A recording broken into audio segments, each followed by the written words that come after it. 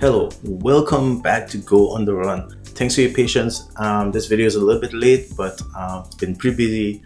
Anyway, today we're going to wrap up what we were doing with X509 certificate. Not because we've done everything, that's never our objective anyway. These topics are really deep. We're never going to get to the bottom of it anyway, but I think we've learned enough to see from the beginning how certificate works, how to do digital signatures, how the problem with establishing trust between two entities that don't know each other. And then today we're going to clean things up, make a certificate that is self-signed. So we're going to pretend that we're a CA cert, our root CA. So we're going to use our CA cert now to create a certificate for a server. So that server, when it is listening and serving connections, when clients connect, it can offer those clients a certificate and say, oh, this is who I am. And those clients are going to be able to look at that certificate and say, oh, I trust you or I don't trust you. And the clients are going to be able to do that because they're going to be able to use the CA cert to say whether or not they should trust that server. There's a lot to cover, but before we get into it, please hit that thumbs up button for me. And if you haven't subscribed, subscribe. The reason for the thumbs up and subscribing and leaving comment, that helps the channel because the YouTube algorithm uses those data points to determine if when other people search for stuff on, let's say, security or Golang, whether they're going to see this video. And if you're enjoying it, I hope that you'd want to share it with somebody else. As a matter of fact, if you haven't shared this with one other person already, please just share it with somebody. If you're in this field, you probably have friends also who are in this field and would probably like this information. Ask them to come check it out and subscribe to. All right, so let's jump into it. All right, so like I said, this is going to be our example where we pull together the things that we were doing before. And so we're going to write a CA cert. So let's go on to part 5.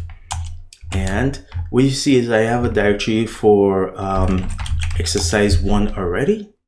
And let's pull up my Visual Studio Code editor. And I just have like the module file, and other than that, our directory is empty. So I'm going to go ahead and create a main.go file inside our example directory. I need to actually do main.go. Now, because we have quite a bit of code to go through, I'm going to tell you what I'm going to write and then write it. As a matter of fact, I don't even want a main.go file here. I want a directory that says my CA.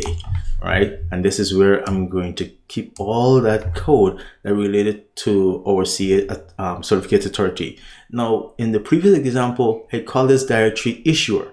It's still essentially the same thing, right? The CA authority is the issuer of certificates. You can think of it as issuers of identities, right? Because we said, what is a certificate? A certificate is nothing than a digital identity. So I'm just renaming it from issuer to now CA. And to my CA. So that's what we're going to call it. And so let me write some code real quick, and then you can pause it at any time and type it out, or you can just literally wait until at the end and then just write the code, or you can just pause this video, go to GitLab and look at the code. But here it goes.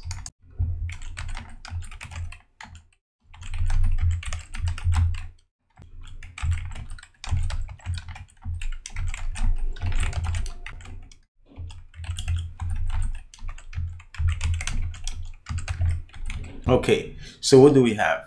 We have a main program, and I have a variable, and I give it a default name of my CA.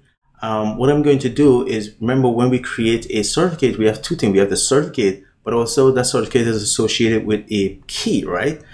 We have the public key that's going to be part of the certificate, but then you have the private key, which is kept separate, and that is also used to signing other certificate. So we need to create two things. We need to create the CA cert file and the private key. Now, why do we want to have those in files? Well, because we're going to rerun our CA multiple times to create multiple client certificates, right? And so when we run it the first time, if we don't have a private key and a certificate for the root CA, we're going to create it. But then the second time we run it, or subsequent time we run it, we want it to just reread that information that we already created. Because if it keeps creating new certificate and new file as the root CA, then none of our clients will be able to talk to each other, because each one of them is going to look like if they come from a different certificate authority. We sort of went over this already. So nothing new. The previous time we would write it out, but we didn't read it back in. Now we're going to read it back in. So that's where I'm collecting that information for which file to read. Now what I'm going to do is I'm going to call the CA cert file like myca.pem. That's going to be the certificate file. And then the key file, I'm going to call it like myca.pem -key-pem, something like that. By default, when we create a certificate, it's in DER format, but then that's like a binary format. We can then save it or encode it in PEM using the PEM encoding package. And the PEM package is part of the encoding package, just like how you have JSON, you know, comma separated value, all those other encoding. PEM is just another way to encode things. So what I want to do then is call this function to say initialize my certificate authority based using this file or this base file name. This function is going to do all the heavy lifting. It's going to check and see if these files exist, and if they exist, do they have certificates and they have the private key? If they do, read them in. If they don't, then create them for the first time. And then of course, if I can't do any of that, if I can't initialize my certificate authority, then I lock fatal because there's nothing else for us to do. So I'm going to split up the code because, like I said, we have quite a bit of code to write. And so let me go now and create a second file where I'm going to have information about sort of our certificate authority. And this file is the file I'm going to call, you know, issuer.go, which is sort of like what we had before. And in this file, it's going to be the same package main, and we're going to have the function, you know, init ca, root ca is what I call it. And it's a file name and it's a string, and it returns an error message. And so we can return nil for now. So this is basically all we need here. We can go back here and save it, and we can see that it pulls in the logrust package because now it doesn't have that error. So that's good.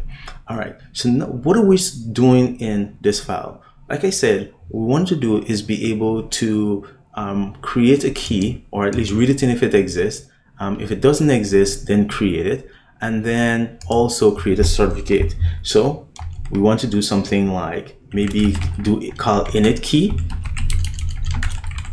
and give it the same file name to read the key from or create the key, and init the root C is cert, right? We want to be able to do that. So if you notice, we have these two things that always go together, the key and the certificate. And that's going to be the case regardless of whether we're doing the root certificate or we're doing a client certificate. When we're asked to create a certificate for a client, we still have to create a key for that client, right? Because the client is going to need that key. For the certificate is only saying this is my identity, this is who I am. But in terms of encrypting information and so on, the client would still need a private key. So always you're going to have this idea of a private key and the certificate. The certificate is what the client would present to other devices or other users, but a private key they're going to keep to themselves. And we went over how the private key is used and all this other stuff, right? If you're jumping in now, you certainly want to go back to the beginning, the very beginning of this section, and start watching from part 1 all the way up. Okay, so with that in place, what I'm going to say we should do is we should create a new type. Now we've seen all these before. Now I'm using as my key type here, I'm specifically saying this key is a RSA private key, but I could have used crypto, that private key, and then later on when I actually go to create the actual object, the concrete object, then I can say what I want to use RSA or DSA as my key type, because RSA, DSA, all those are the key, they implement the crypto private key interface. So but here I'm being specific, you don't have to, I'm just giving you that note. So okay, so now that I have this thing called sort info, what I think we should do is actually just implement these as method on the sort info. But not only that, when we call to initialize or root CA, we should store that as a variable within this package, right? So the application have it to reuse. So what I've done is just created a variable, package variable for root CA info, which is after we finish initializing this, it's going to be available for us to reuse. With this in place, let's move on to exercise 2. Now we could run this and it's not going to do anything exciting. All we can do is run it to say that, oh, we have something that actually run and doesn't have any error. You know, the infrastructure is in place. Well, it's a good thing we run it because no file. Oh, that's because I need to be in this directory. And we run it. And yeah, there's nothing that's wrong or anything. So that should run. Okay, let's go back up and clean up, and then we're going to call this exercise, copy this, call it exercise 2, and we're going to continue building it out. Okay, this is the exact same code that we wrote in exercise 1. The only thing I've added is the comments. So feel free to pause, look at that, or go copy it. All right, so now let's implement the rest of the code for this init key. First thing I want to do is to change this a little bit and say that we should get the error message here, since this returns an error message, and we should check it. And if for whatever reason that we can't initialize or create our key, then we should return that error message. All right, so now we've taken care of that. Now let's go implement this. So for our key, like I said, one thing we want to do is to be able to check if we have a key already.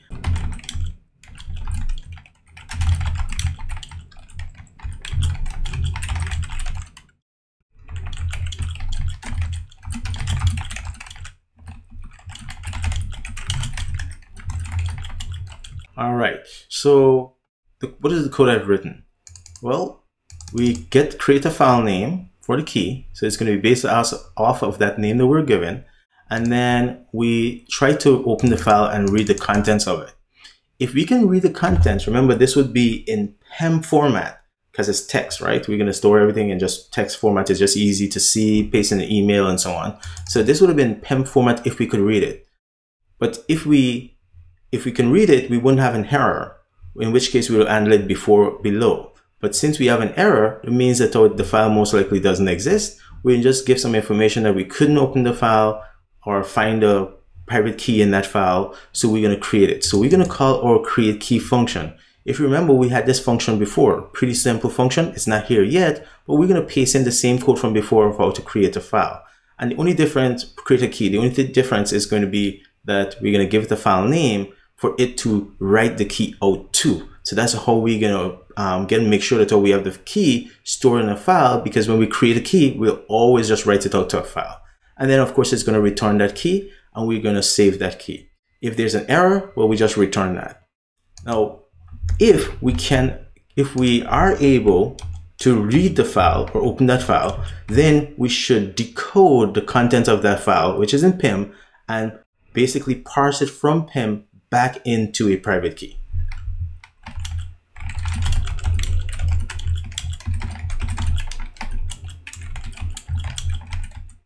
So now what we can decode our bytes that we read from the file, which is in PEM format. We can use PEM decode, which is going to return a block and actually not error, but rather the rest of the file. But we don't have anything else, so we should take this out. It's not an error that it returns. It's actually the rest of the bytes. So we don't care about the rest of the bytes, because we know that in our file, there's just going to be one certificate or private key, one private key. So there's no rest of bytes to worry about. And then we're going to try to parse those PEM decoded bytes or the PEM decoded bytes into, a private key. And as you can see, this parse function returns a private key and an error. So that's pretty much it in terms of being able to read back in a private key that we have stored in a file. The only thing left to do now is to create the private key.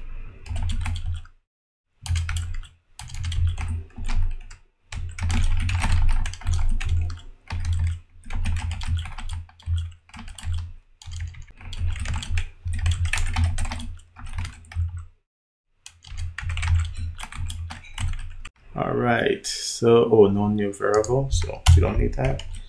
All right, so let's review this very quickly. Let's see, what are we missing? Oh, we're missing this. Okay, so we create the key here, pretty simple. These are just error handling, so I'll ignore those. Once we have a key, we can marshal it, or basically take that key and turn it into some bytes, which is in DER format. Once we have the bytes in DER format, which is this, we can then take that and give it to this PEM block, which is just a set of bytes. And the PEM block is going to encode, the PEM encoder is going to encode those into PEM format. So we create a block, PEM block, with that information and the type we want to give it, which is that string. We talk about PEM encoding already and how you can put type here, which is any string. It doesn't really use it, but these are the values that most people expect. And you will see that from here, it tells you that when it marshal a private key, it expects basically that you would use this string for the PEM encoding. And so that's exactly what we do, and we try to encode it. If we fail to encode it, again, error handling. Otherwise to that, we now have the PEM encoded bytes in our buffer, and we just use this IOUtil write file. Now you could have just open the file and encode it directly to the file and then close the file. Many ways to do that, but eventually we just have that information written out to the file anyway. So at this point, we should be able to run our code and get a private key for our CA cert. So let's do that.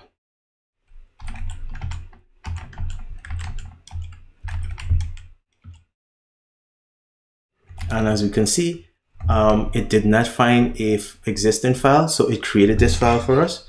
And if we do bat, for example, or cat, if you have cat, you can see that, oh, yep, that's all it is. And that is just says beginning of this file. That's it. All right. So you can do cat my PEM, and there's the file. And bip, that's good.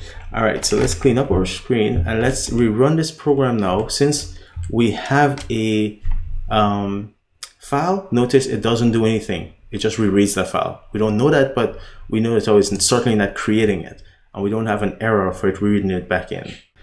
So let's continue now with exercise 3. Okay, for exercise 3, what we're going to do is now implement our init root cert function. And that is, again, stuff that we've seen before. So let me speed up the typing here a little bit, but it's stuff that you've seen. We've done it in the previous exercises, so we really don't need to spend the time you see me typing it at typing speed. Okay, so far we haven't done much. File name, where I'm going to expect to read my root CA from, sort from, or I'll create it in there. And so we do the same thing. We try to read from the file. If we fail to read from it, that means we don't have a certificate in that file, or a file doesn't exist. And so we're just going to create a new self-signed certificate and save it to the file. Of course, to create a certificate, we need a private key. And especially since we sign it ourselves, well, we need our private key to sign it. So that's why we had to create the private key first. And of course, if we fail to create our certificate, we should return that error message up to the caller. Otherwise, we should try and do what? If we couldn't read from the file, if we could read from the file, then we should now have in buff, which is this variable, we should now have PEM data. And now we can use that to decode our certificate into DER format. And so essentially what I'm doing here is I'm saying, oh, try to read from the file. If there's an error, then create a new certificate. If there's no error, then we have PEM data, decode that. And then once I decode it, remember with the decode function, return the block and the remaining bytes, but we don't have remaining bytes. So all we need is the decoded bytes, which are now back in DER format. The reason why we want the DER data, which is also what's going to be returned when we create a certificate, is that we can then take that and create a certificate that we can store in the CI. If you remember, when we create a certificate, it always returns a slice of bytes that's in DER format. It doesn't actually return a certificate, which is very different than when we generate a key.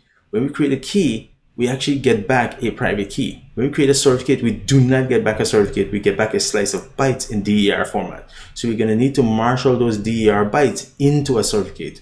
This is going to make sense when we implement this function next. So let's do that. Well, of course, let's pretend that we already have the DER bytes. And so now we're going to say ci.cert is equals to, let's do error, and we're going to do x509 that parse the certificate. And parsing the certificate is this ASN1 data, which is actually the DER data. So we just have to parse that out, and whatever error we get as a result of parsing that, we'll return it. If we don't get an error, no problem. We'll store that certificate in our object there. And so if you look at this function, it returns two things. So now let's write our create certificate function. All right, so what does this function look like? This function, if you remember, looks something like this. So I'm gonna copy some code in. We have our issuer, which is going to be the certificate representing our issuer. We're going to set a new int, which is a serial number on that for that certificate. We need to set the valid before and end time, the time range. So this is how we set, we get the current time. We set that as not before today, and then we go like a year or two out. Now, since this is our own CA, maybe we should probably do like 10 years or something like this, because we're going to be creating multiple certificates. And then we also want to be able to set a name for this on this certificate. All right, and so for that, that's going to be our own issuer name. Now, if you remember, the issuer name we were using, which was a variable up at the top, well, now we'll just put it right here. We call it Omni Trust, I think is what I was using, Omni Trust Inc. All right, and before we were just using a variable. I'm literally copying the code we've had before. And so the next thing we did was to say that we have all this information. Let's now create the certificate. So we call it x509 create certificate. We give it a random number generator, and we give it this certificate as a template. The next value is the parent, but since this is a self-signed certificate, signing its own certificate, the template and the parent are the same. We went through this before.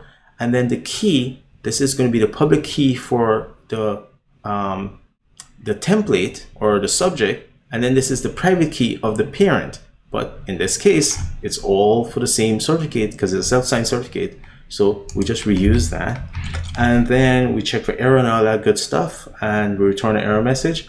Now, at this point, previously we would consider this our create certificate, self-signed certificate used to return at this point, right? It would return the DER bytes. But what we want to do is to write this out to a file. So we're going to export the certificate to this file name, and using DER format, we want this function to take that DER bytes and turn it into PEM data.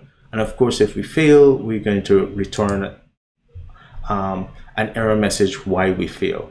Otherwise, we should just simply say return the DER byte and whatever the last error is.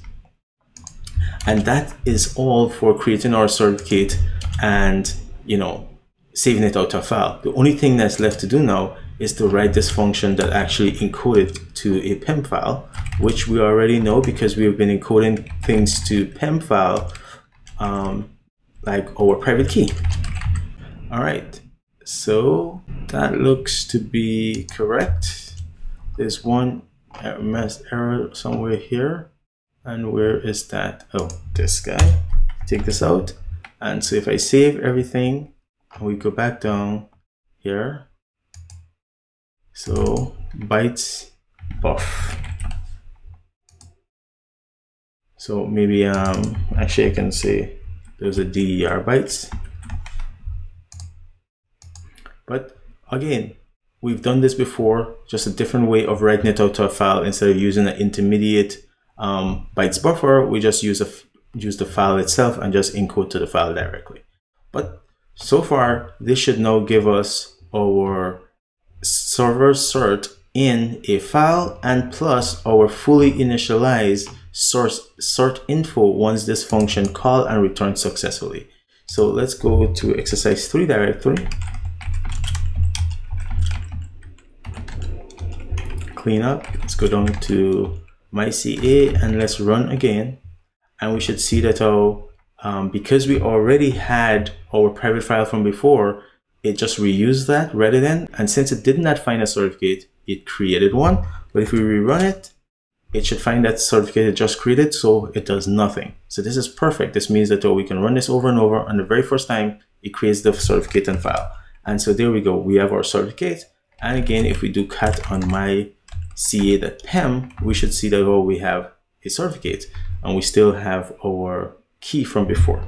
All right, so let's move on to exercise 4. So in exercise 4, we want to introduce the idea of having creating client certificate. So for that, we need to have information about the client. So we'll just take the client name, and that is it. And that's going to allow us to create a certificate. So we'll say client name is whatever the host name for that client is, and we'll have this be the parameter that describe or allow you to specify the client's host name. And then once we have that, we're just going to call a function with that client host name to create a certificate.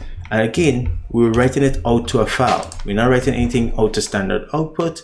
So we're going to say create client CA, and this will take the client name, create a certificate, write it out to a file with that client's name.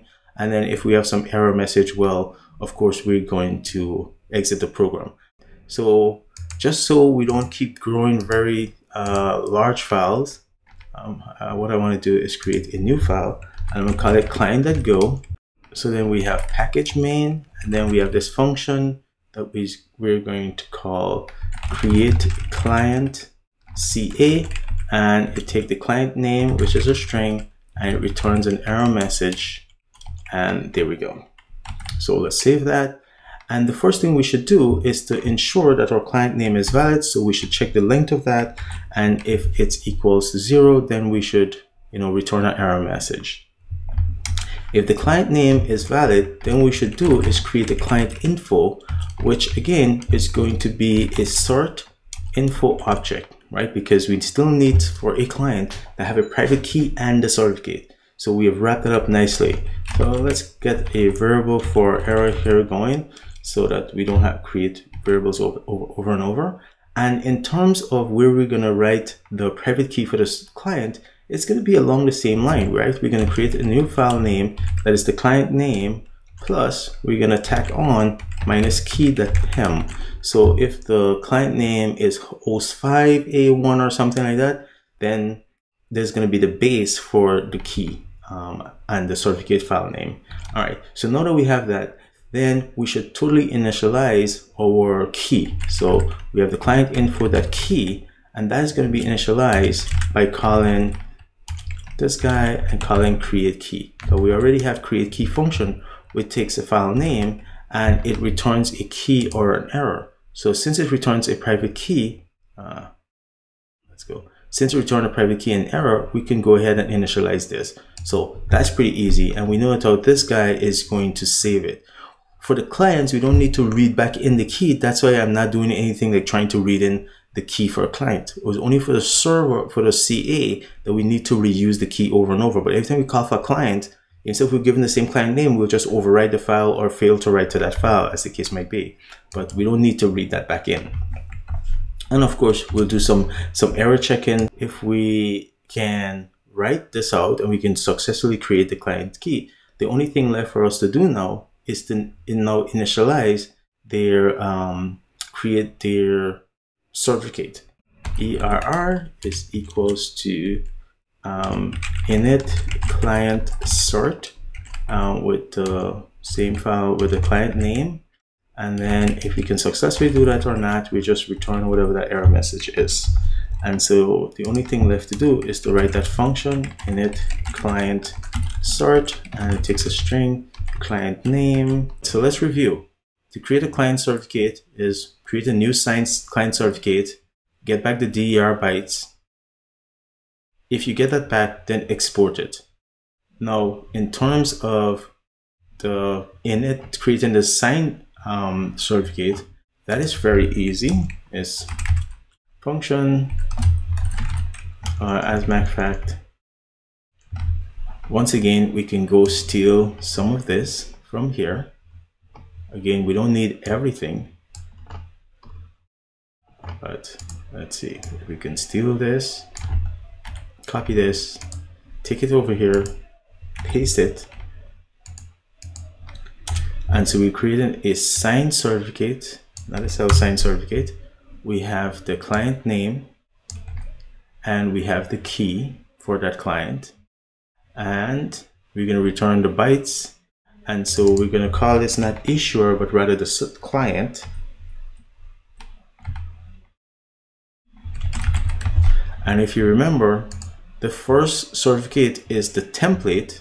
You know, if we hold this over there, assume it wants to give me some help. It doesn't want to give me too many errors. Okay, so let's see what it's complaining about. I had to save to import some things. So if you look at this, it's the template, which is for the client, and then the parent. So the parent in this case is going to be our root CA, which we already have, that cert, right? And then the public key is going to be the key that's being passed in for this client, right? So we can call this client key if we like. So let's call that client key. I don't want to do it there.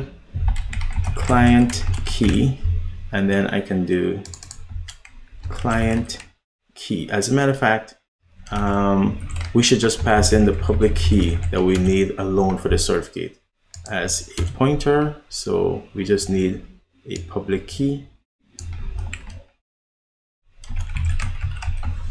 and then here we need the private key for the root CA. So that's going to be root CA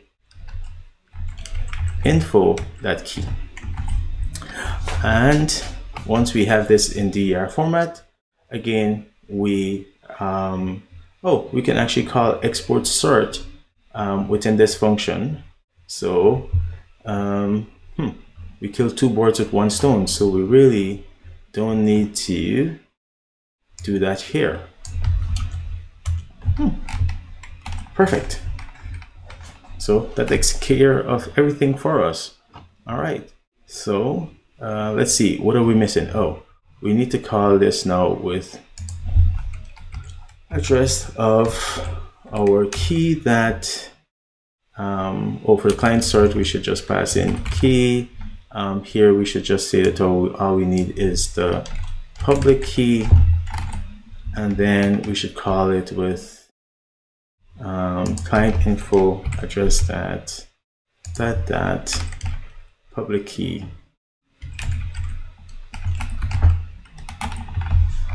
All right, so that seems to be it. We don't have any errors, so this seems too good to be true. Let's run this, and what we should get now is both the private key and the certificate for a client. So this is exercise 4, so let's here. So there we go. Go up one more, go down to exercise 4, and then we go into my CA, and then we run it, and I'm gonna run it with help this time. And so okay, we have a bunch of CN undefined. So let's save that, and okay, where am I now? Create sign cert. Okay, so the file name is going to be, oh, I don't want to use this as my client name, rather I want to use CN, and my file name is going to be fn : equals the CN plus PEM for the certificate name. And what does it complain about here? CN. Yep, this is CN. So why is that complaining?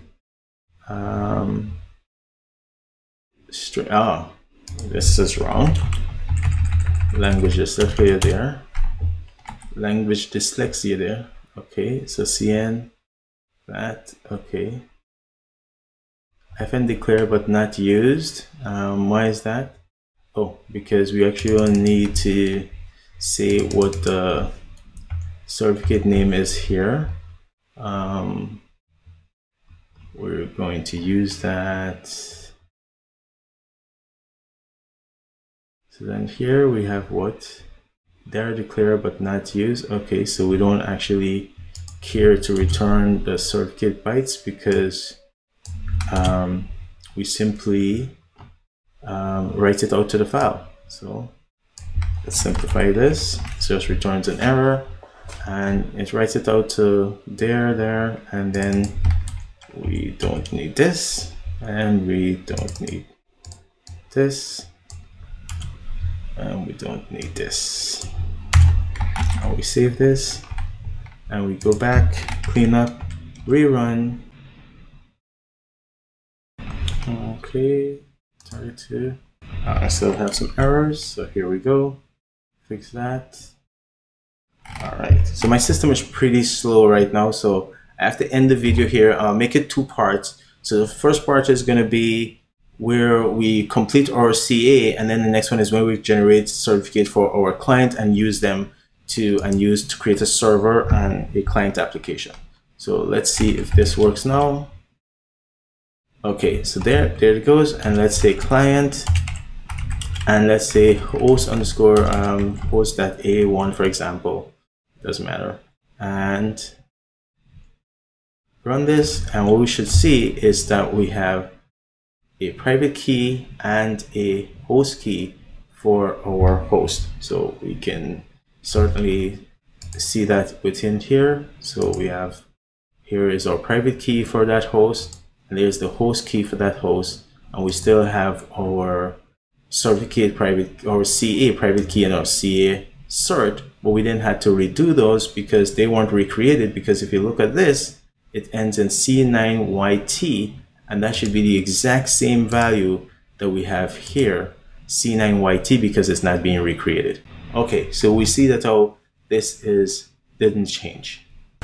So okay, the video is pretty long, so I need to stop it here and post this as one part, and then I record the remaining exercises in a separate video.